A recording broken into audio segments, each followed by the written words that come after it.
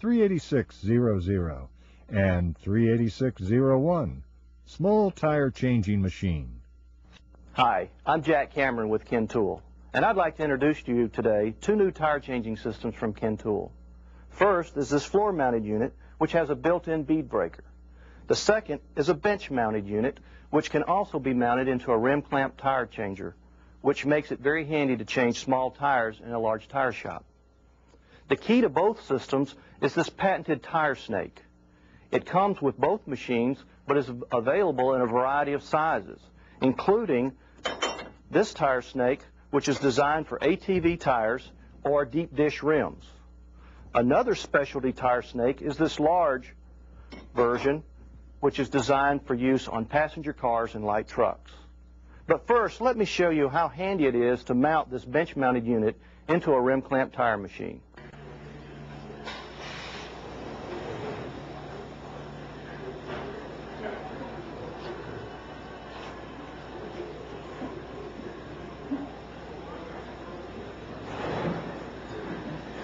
First, let me show you how easy it is to break the bead.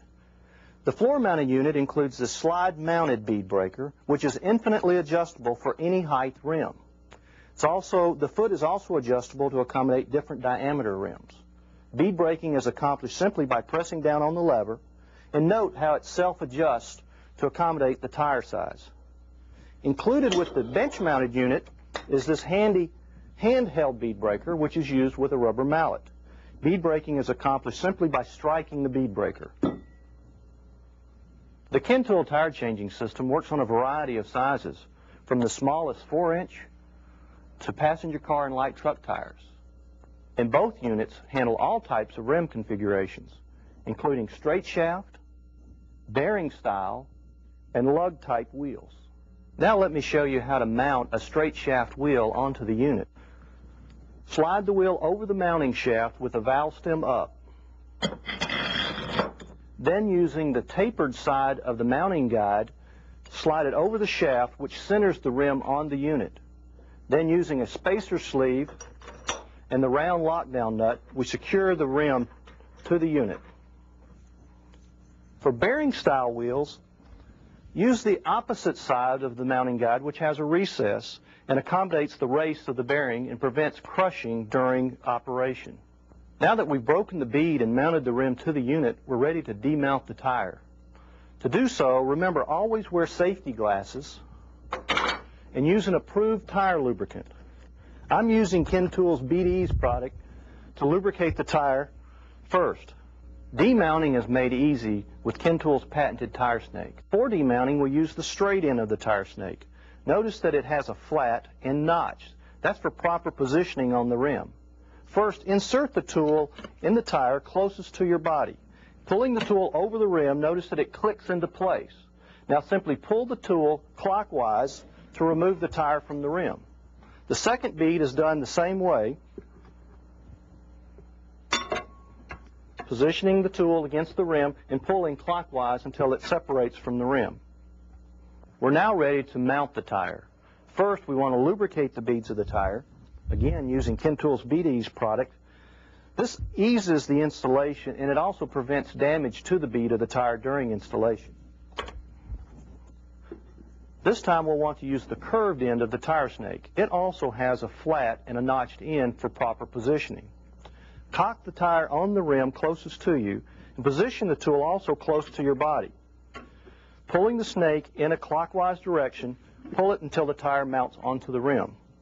The second bead is done likewise, positioning the snake closest to your body, but this time put the flat of your hand against the sidewall of the tire. This holds the tire in position and it keeps it below the center line while installing the tire. And that's all there is to mounting a tire. For lug style wheels, we include the special hold down plate. Note that it has a pin which locates in one of the lug holes. It fits 4, 5, or 6 lug wheels.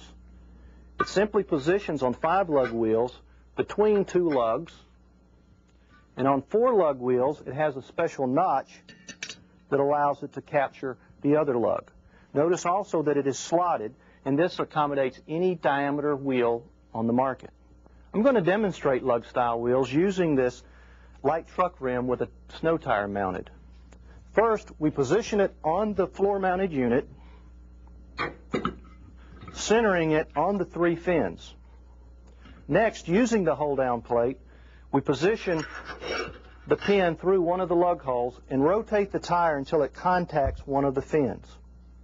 Next, we'll use this oversized shaft support barrel, which is included with both units, to lock the wheel down to the unit.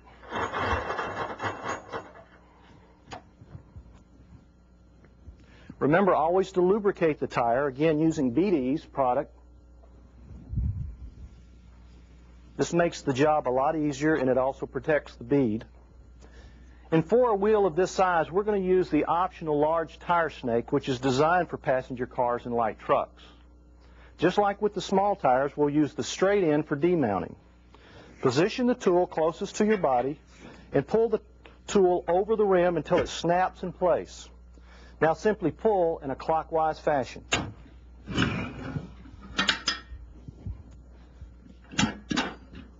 To demount the second bead, lift the tire up, inserting the tool between the bead and the rim. Again, pulling in a clockwise fashion, pull until the tire is loose from the rim. And that's demounting a tire. To mount the same tire on the rim, we want to first lubricate both beads of the tire. We can do this while it's sitting on the rim.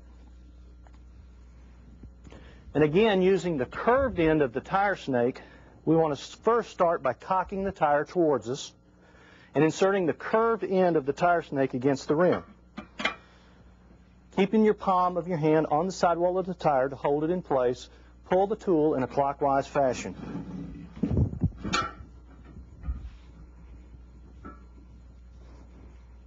The second bead of the tire is done in the same fashion, cocking the tire slightly, again placing the palm of your hand on the sidewall, insert the tool, and again pull it in a clockwise fashion. Keeping the palm of your hand, notice, keeps the sidewall of the tire below the center line of the rim. Pull until the tire is mounted completely on the rim. ATV tires have always been a problem, but they're no problem for the Ken Tool tire changing system.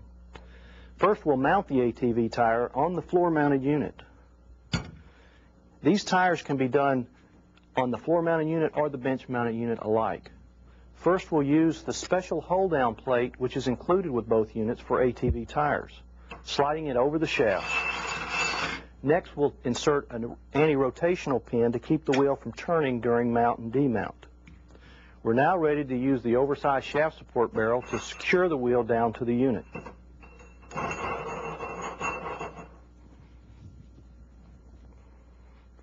As with all other tires, first we'll want to apply bead lubricant.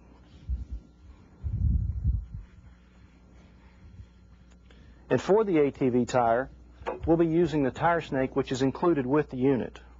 For demounting, we'll use the straight end. Again, inserting it closest to our body and pull the tool over the rim until it snaps into place. Now simply pull the tire snake in a clockwise fashion until the bead separates from the rim. The second bead is done in a similar fashion, first lifting the tire up to expose the second bead. Insert the straight end between the tire bead and the rim. Now again, pull in a clockwise fashion. And that's all there is to demounting an ATV tire. To mount the tire, it's done in quite a bit different fashion. We want to apply a liberal amount of bead lubricant this time to both beads. And to install the first bead of the tire, instead of using the tire snake, we'll actually press the tire over the rim. First, cock the tire closest to you, and we'll use a rocking motion from right to left to install the first bead of the tire. Now, installing the second bead, we can't do it the same way, so we'll use the tire snake. Cock the tire closest to you, and using the curved end of the tire snake, we'll position it on the rim. Remember to keep the flat of your hand against the sidewall of the tire.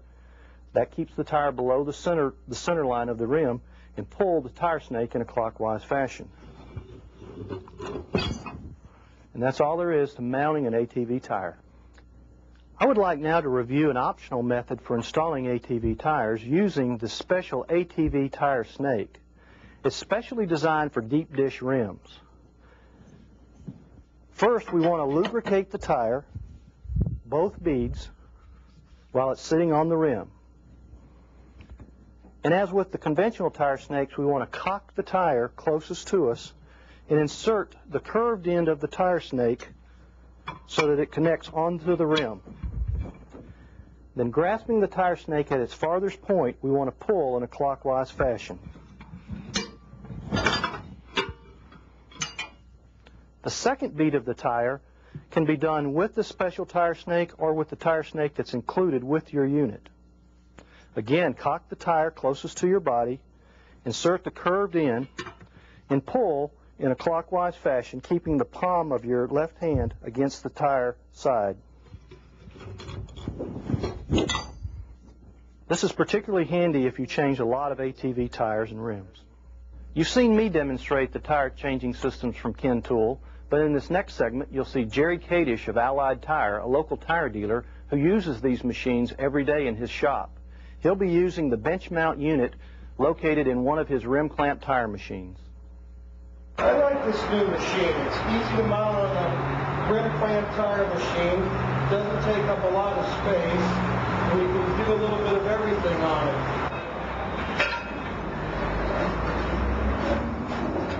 That's basically all there is to taking them off. Putting them on is just as easy. Set the tire on. Get a little cocked on there. Twist her right on.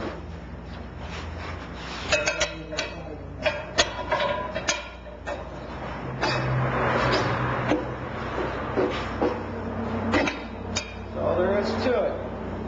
Less than a minute on and a minute off. Ken Tool has his new tire tools. Makes it real easy. No more bars, spoons, or screwdrivers. There's no damage to the rims or the beads. This one rim here, somebody must have used a screwdriver because you got some bends where they twisted over on it. This is virtually damage-free tire change. This product right here for a few years, but it doesn't seem to hold the wheels as tight as this machine. And has a round base. Sometimes it spins inside the rim clamp, where the rim clamp on the square base, there's no way it'll turn.